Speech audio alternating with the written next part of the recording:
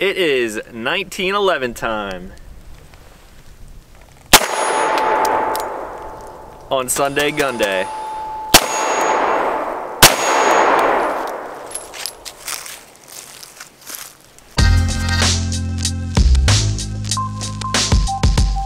What's going on, everyone? Back with another episode of Stuff and Things, and today we are taking a look at a fairly high-end 1911 and then also comparing it to something a little bit cheaper. For the most part, when it comes to guns like this, you really get what you pay for. So I am most excited to take a look at this more expensive one first, and that happens to be the Specialist from Dan Wesson. The Specialist came to life when police departments approached Dan Wesson to build them a more reliable, durable 1911 to replace the ones that they had been carrying. The additions to the gun that made it ideal for law enforcement also made it a nice option for home defense, which is why they now offer it for sale to the public.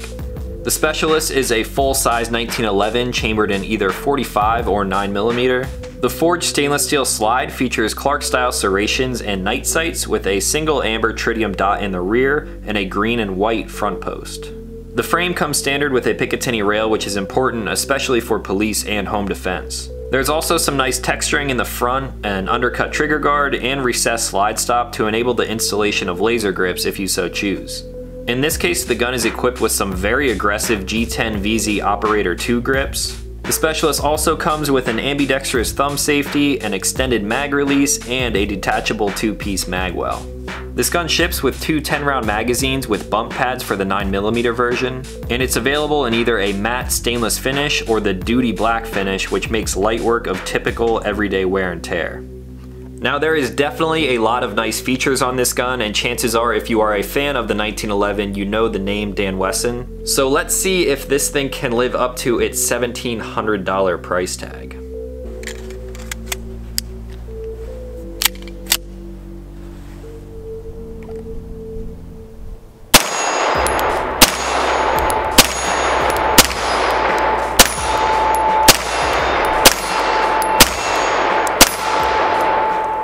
Ooh, man. Alright guys, back for the first mag impression of the Dan Wesson Specialist. The first thing that comes to mind when I put my hands on this gun is how aggressive these VZ grips are. With the crazy looking design of the G10 on here, it is sort of hard to see how aggressive they actually are. There are grooves towards the back of the grip, but then across the front where your fingers lay, it is a very scallop type of texture. Because of the way you grip a gun, the front and the rear are obviously going to be where you feel the most hot spots. So although this is aggressive and kind of feels uncomfortable, I don't think this would be uncomfortable to shoot for a long time. It's right on that edge of being a little bit too aggressive for my taste, but at the same time, if my hands are wet or sweaty, I definitely don't think that this thing is going to be jumping out of my hand. Another reason why I don't think it would be jumping out of my hand is because this thing shot so smooth with that first mag. Starting with the grip angle, I'm definitely a fan of a 1911 style grip. Grip angles like this definitely point very naturally for me, and part of that reason is why I shoot other guns with similar grip angles very well. Just from handling this gun and racking the slide, you can tell that the tolerances in here are much better than you'll find in a lower end gun, which we will get to in a second. And just with my hands on this gun and that first mag, I can definitely tell where that higher end price tag comes from. Granted, it's not super high, it's definitely not near the top end that 1911s do get to, but for the most part it is definitely more and higher quality than an entry-level 1911. With the undercut trigger guard and higher beaver tail, I can definitely get a nice high purchase on there. It's obviously not going to be as low of a bore axis as some other options out there, but for a 1911 it definitely helped me mitigate recoil, and like I said, this thing shot very smooth. I also really like the matte stainless finish that they put over the entire gun. Not only does it give it a nicer, classier look than just plain old black, but it actually feels really nice too. It feels like it's almost like bead blasted or stonewashed. It's a nice satiny type of smooth finish. And because that finish is not super slick, I can actually get a grip on here to do press checks if I wanted to. There is a lot of real estate here where they could have put front serrations, which would be nice, but at the same time, for a purist, if you're going for just a standard 1911, you really can't beat this. The rear serrations are nice and functional. Maybe if my hands were wet, I could use those serrations to be just a little bit more aggressive, but they're still very functional, and I think it just fits with the overall look and feel of the gun. As for the controls, the safety is ambidextrous. That is neither a pro or a con in my book. I've said this before and I'll say it again, that would be a con if it got in the way of my trigger finger. But in this case on the Specialist, it stays high and out of the way, whether it is on safe or not. The magazine release also feels very nice. It may be a little bit on the stiffer side, but I still have no problem stripping those mags from the gun. That button also has some nice knurling on it to match both the front and the rear of the grip. One thing that I did take notice of is that these are the standard mags that it ships with. As you can see, they have the little bump pads on the bottom there, and this is a 10-round magazine. If you use a magazine without that bump pad, then you might run into a little bit of an issue. That issue would come from the mag well, and this is also being very picky. When using a magazine with the bump pad on the bottom there, I can definitely slam it home and know that that mag is seated. However, if you're using a magazine without a bump pad like this, because the mag well is flared like this, if I go to slam a mag in, you can see I need to actually push my thumb or my finger in past that mag well to make sure it is seated. Now if you slam it really hard, your hand just kind of takes up a lot of that space inside of the mag well. I don't think that would ever really be a big issue, but for the most part, if I were shooting this gun, I would probably opt for the ones with the little base plates on them.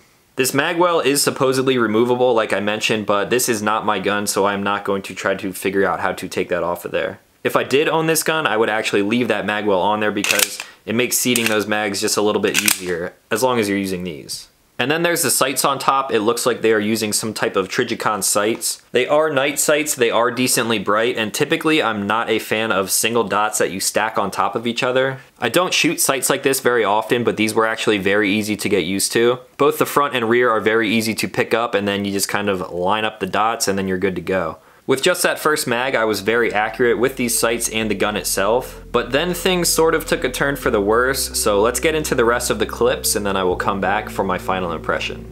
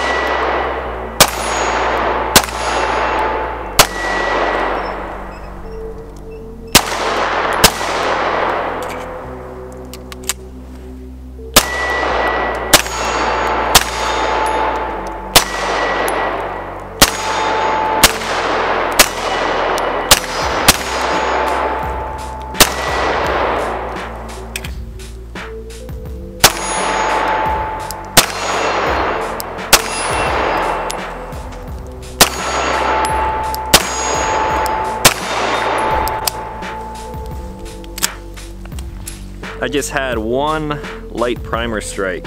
Hit that thing pretty hard too.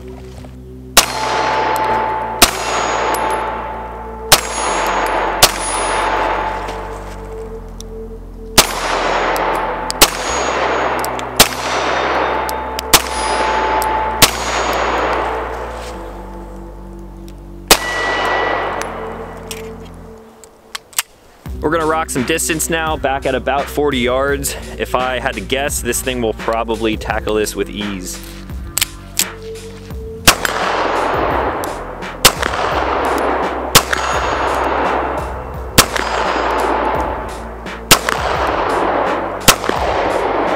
Maybe if I could hit the target.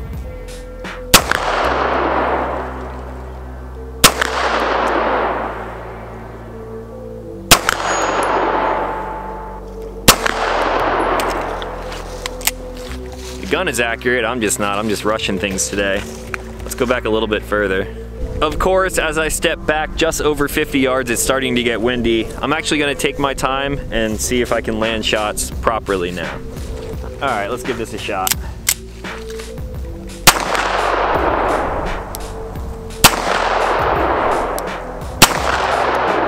Hitting low, aren't I?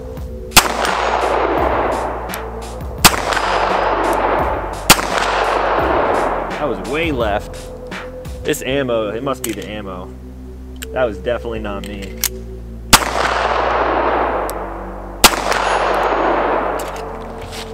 All right, this ammo is definitely not doing it justice. At first, I thought it was me, but... That little guy, I wouldn't worry about that. No.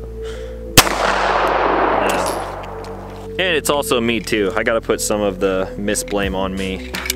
Let's get back in closer and see if we can do some work on the dueling tree.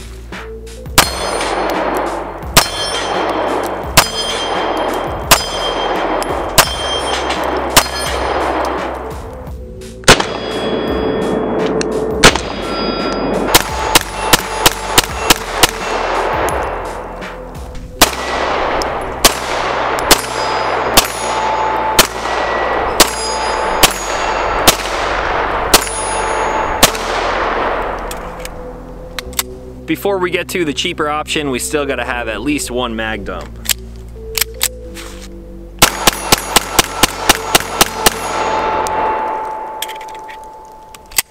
Straight like an arrow.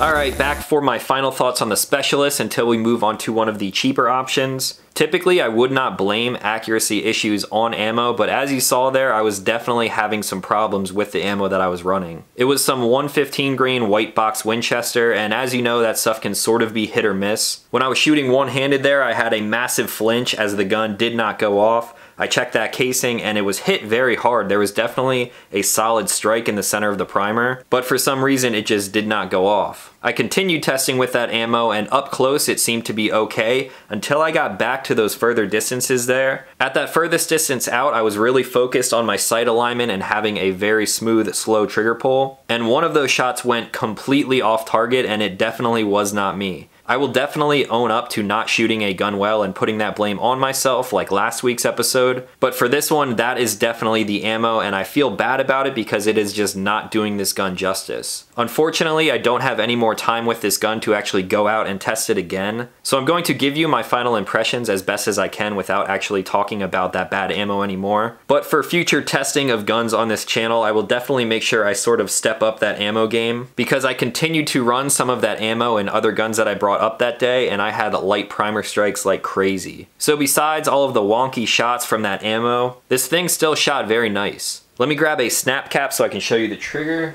Now here's a look at this trigger pull. As you can imagine, it is a very nice trigger. There's virtually no play in the trigger shoe itself. On some cheaper 1911s, you will see a lot of up and down play with the triggers, and this one feels very solid. So as long as I have that grip safety held in, I'll put the pad of my finger on there. There's a little bit of take up back to that wall, and then a nice, relatively light break. Now, is this the best 1911 trigger that I've ever shot? No, because I've shot some very, very high ends in the past. But for the price point that these come in at, that is definitely a trigger that I can live with. We'll check out the reset while still having that snap cap in there. I'll let out slowly. Ooh, it is super early. So that was a reset right there. You can definitely feel it and hear it, and then I am sitting right on top of the wall again for another break. Even after the first mag through this gun, just the way that it feels in my hand and the recoil impulse, all of that coupled with the trigger made me want to shoot this thing very fast. So overall, it is definitely a very nice package, and I think the price of $1,700 MSRP is definitely justified. But now we should also take a look at something a little bit on the cheaper end, like this Colt Government model. Now on deck is a Colt Government model competition series. This thing is coming in drastically cheaper than the other. It does have some very similar features, so let's see how it shoots.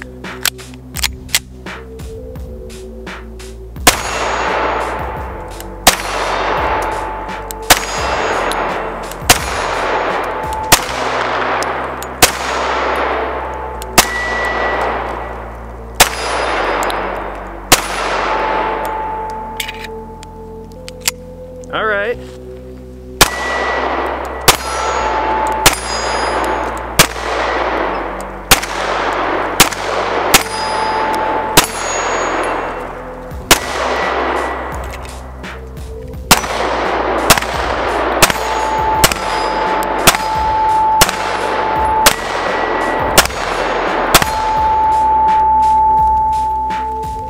And one more.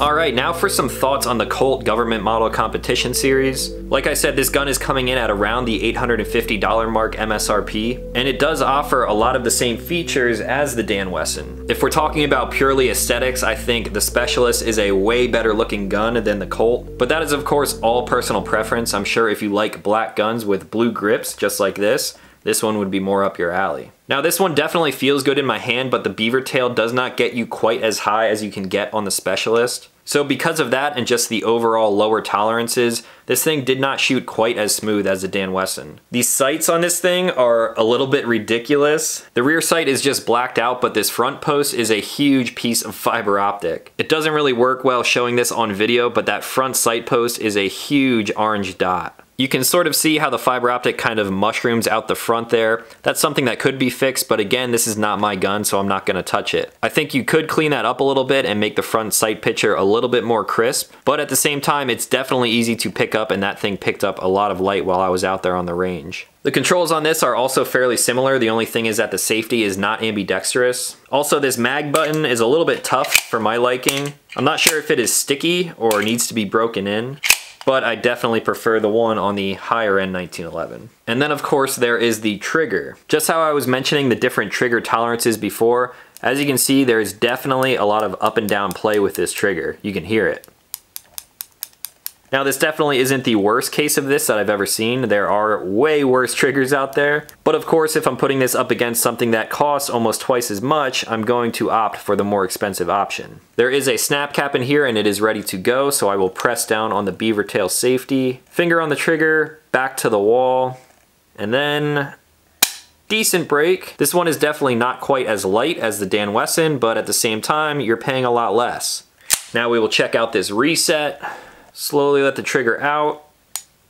This one is a little bit more manageable. I feel like the Dan Wesson really snapped my finger off of the trigger there on the reset. It's a little bit more audible and more tactile, but I do like how it is a little more subdued. And then of course I'm sitting right on top of the wall again for another break. So I feel like this is a very good comparison because the guns are so similar, but obviously you get what you pay for. If I was presented with the option to buy either of these guns, I would definitely opt for the Specialist. The overall fit and finish and tolerances that Dan Wesson works with is definitely a lot tighter and more high quality than Colt. Granted, this is a lower end Colt though too. They definitely make very, very high quality and nice firearms. So if you don't quite have the budget to go with something like the Specialist, then yes, I think this would also be a good option. There are so many different options out there where you can really compare all sorts of 1911s, and this is one platform of firearm where it really definitely comes down to how much you are willing to spend. If you're a big fan of the 1911 and you do not own one yet, I would suggest waiting out on buying something like this, saving up a little bit more until you can get something a little bit more high quality like the Specialist. But hey, that is all just my opinion, me letting you guys know what I think about these personally, so let me know what you would do between these two guns in the comments down below. I have to give a big shout out to my friend who does not want to be named, but he supports the channel over on Patreon, and he loaned me both of these guns for the video, so I really appreciate that, supporting the channel and allowing me to make this content that a lot of you guys want to see. Also, another big shout out to Panda Tactical for sponsoring this Sunday GUNDAY and pretty much every Sunday GUNDAY for the next year to come. If you guys don't follow them on Instagram, please check them out. The link is in the description down below. A lot of this content would not be possible without their support. And then if you guys have any questions on the Dan Wesson Specialist or the Colt Government Model Competition Series, let me know in the comments down below. I'll try to answer as many as possible. But these guns are going back to their owner tomorrow, so chances are I won't be able to have any more hands-on with them as of right now. And that brings us to this. If you are new to the channel, consider clicking subscribe because I make new videos every week, and that's going to be all for today. So as always, thank you guys for watching, and I will talk to you in the next one.